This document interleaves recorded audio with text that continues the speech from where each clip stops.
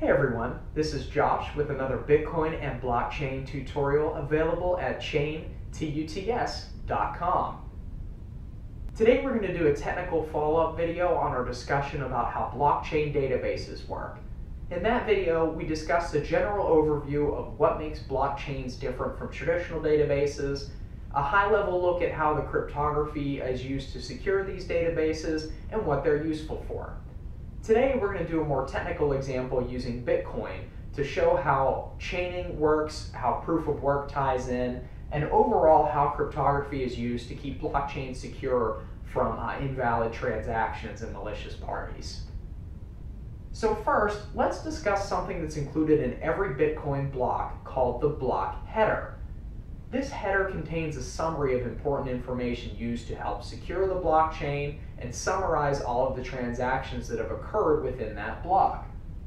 This includes the software version of the Bitcoin protocol that's running, a timestamp showing what time this block was found, and a Merkle root, which is a sort of summary of all the transactions that are included in the block.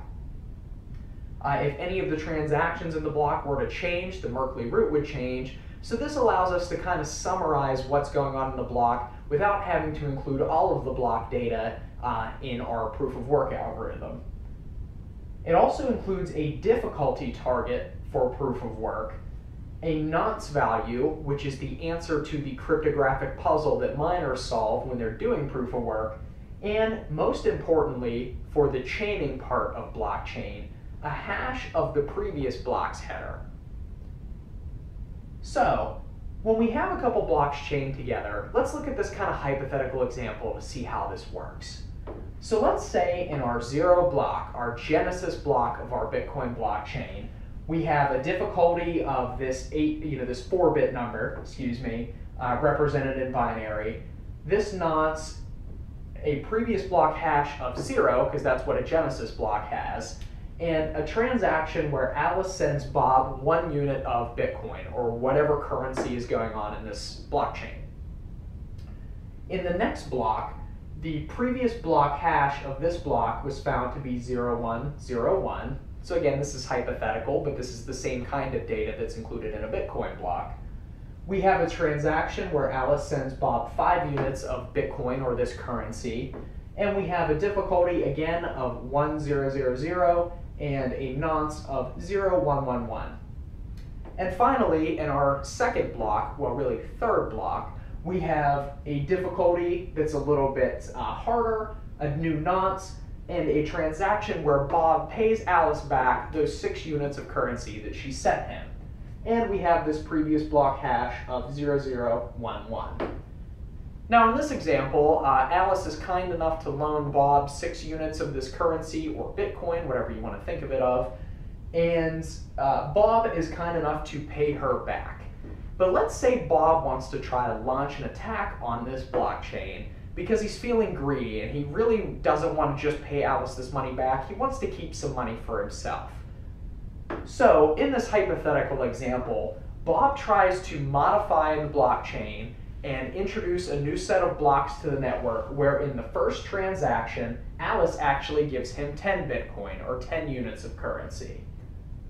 And down the line, Bob says, oh yeah, she gave me the other 5, and at the end, Bob pays Alice back the 6 that she thinks she gave Bob. Well, how does a blockchain prevent this data from being forged on the network? Because if you remember with a blockchain, it's decentralized. Anyone can run this software, anyone can help to validate transactions on the network, and so anybody has access to this data and not only can read it, but try to modify it since it's part of a decentralized protocol. Well, Bitcoin prevents this with proof of work as well as this cryptographic chaining that goes on within each block. Remember that each block contains a hash, which is a cryptographic summary of the previous block's header data. And included in that header data is a summary of all the transactions. So if any one transaction were to change in a block, the entire block header as well as the block hash would be changed. So what happens when Bob tries to change this information in the genesis block of this hypothetical Bitcoin or other currency blockchain? Well, Since proof of work relies on this cryptographic puzzle being solved based on the data that's in the block, the nonce that was originally found on the valid blockchain is no longer valid proof of work for this chain. So all the nodes on the network would reject this block and reject this chain as invalid because the proof of work answer isn't correct according to the rules of the protocol. So if Bob wants this invalid block to be found, he would have to use his computing power to try to find a valid proof of work answer that the rest of the nodes on the network would accept.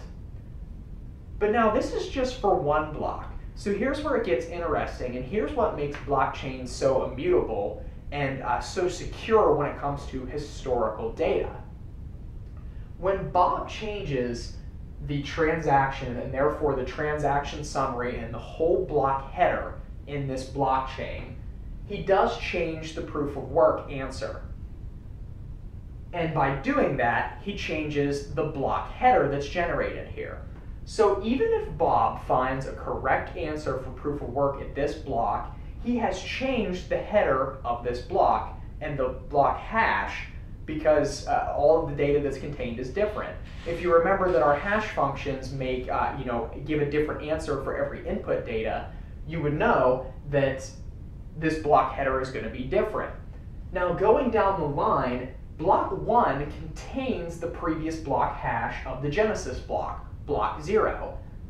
And since this data changed, the nonce that was found in the original blockchain is invalid here as well. So Bob would have to do proof of work not only for this block, but also for this block for all the nodes on the network to see his chain is valid. And this goes further down in the chain, because Bob would now have to do proof of work for this block because this block, previous block hash, has changed as well.